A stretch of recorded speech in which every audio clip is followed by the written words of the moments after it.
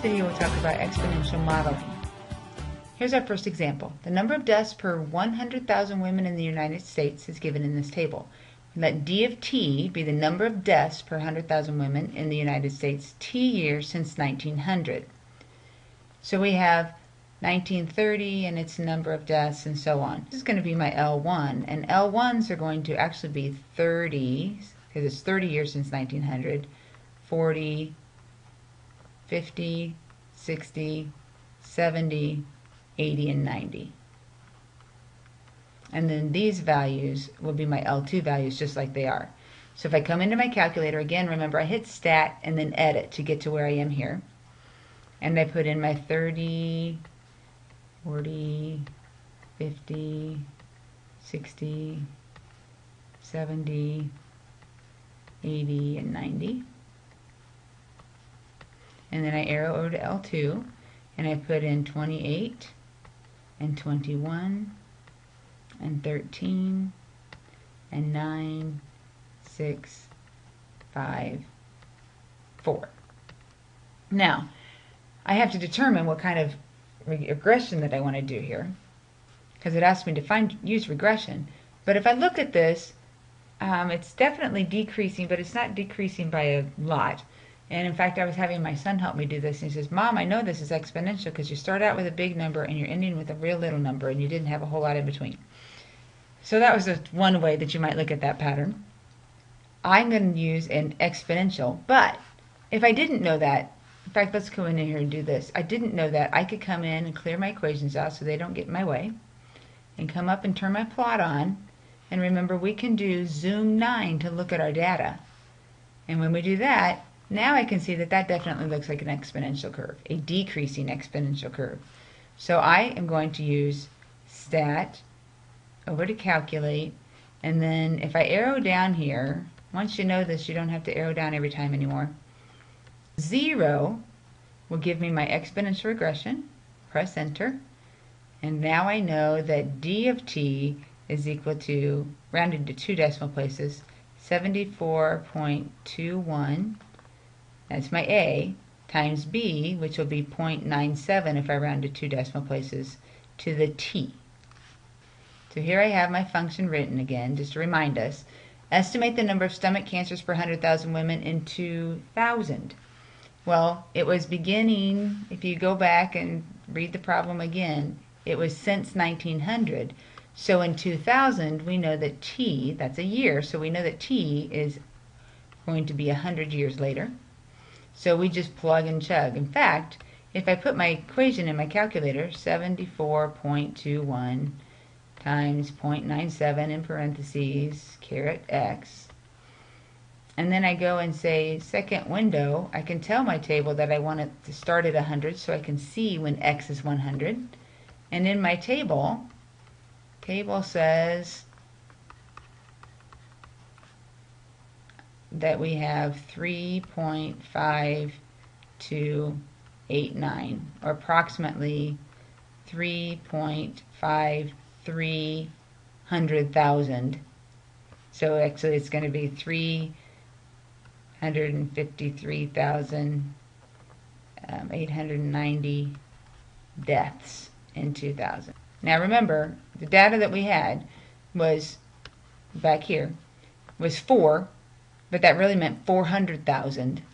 So when I write it like this, it's 3.53, but I'd have to say 100,000 times 100,000.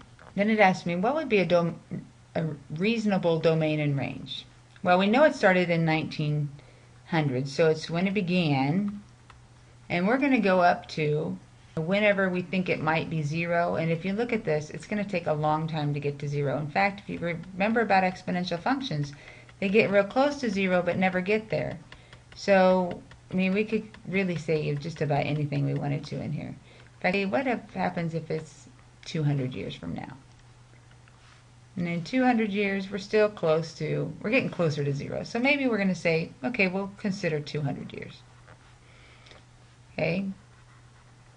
So that would be a domain of 0 to 200.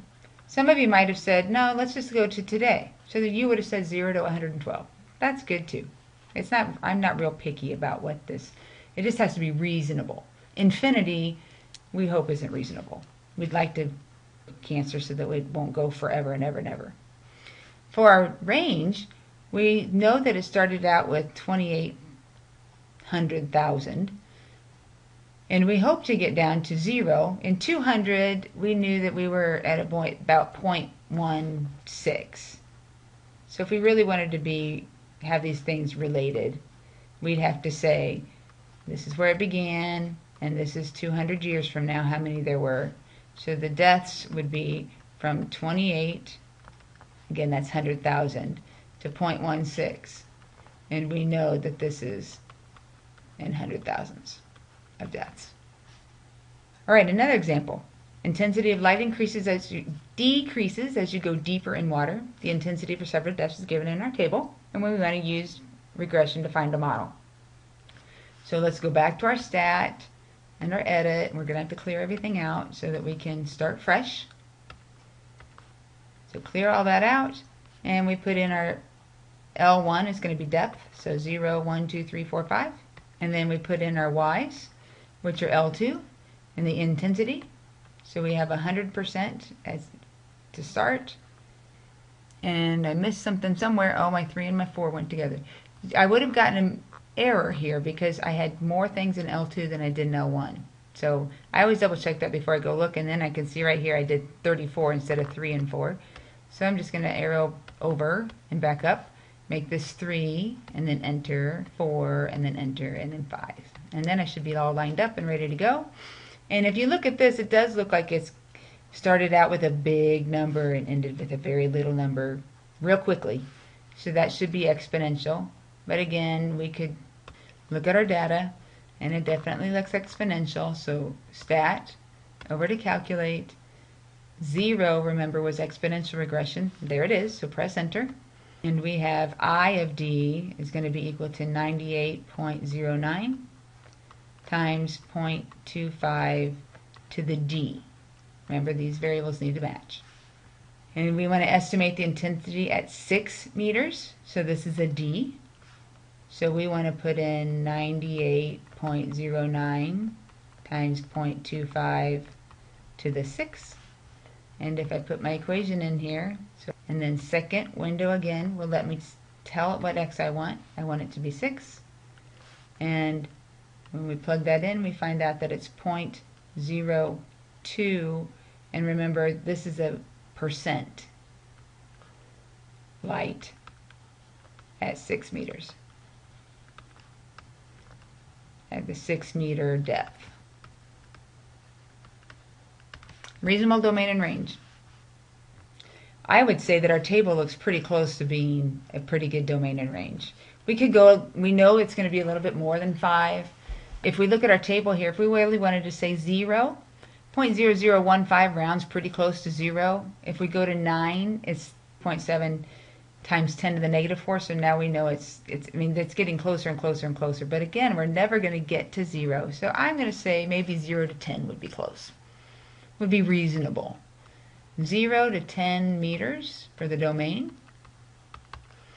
And for my range, that means we went from 100, and we got pretty close to 0. Since I have a parenthesis on here, it means I get close to 0 but never get there. The following displays the number of Starbucks stores worldwide since 1991. And it's going to be important that since 1991. That means that in 1991, 0 years have gone by. In 1993, 2 years have gone by. 95 would be 4 years. And 97, 6, 98, or 99 would be 8. 2001 would be 10. 2003 would be 12. So those are my L1s. And the number of stores here would be my L2. So I've already put that in my calculator, and now I'm ready to just go find the regression. So stat, over to calculate, and 0. Exponential regression, so I'm going to see that it's exponential because I got a small number to a very large number very quickly. And when I find that exponential regression, I have 142.21 times 1.41 to the t.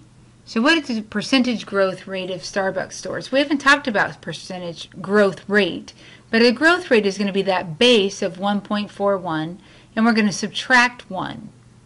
And that would give me that growth rate because this is bigger than 1. So if I take 1.41 and I subtract 1 from it, I'm going to end up with 0.41, or that's the same thing as 41%.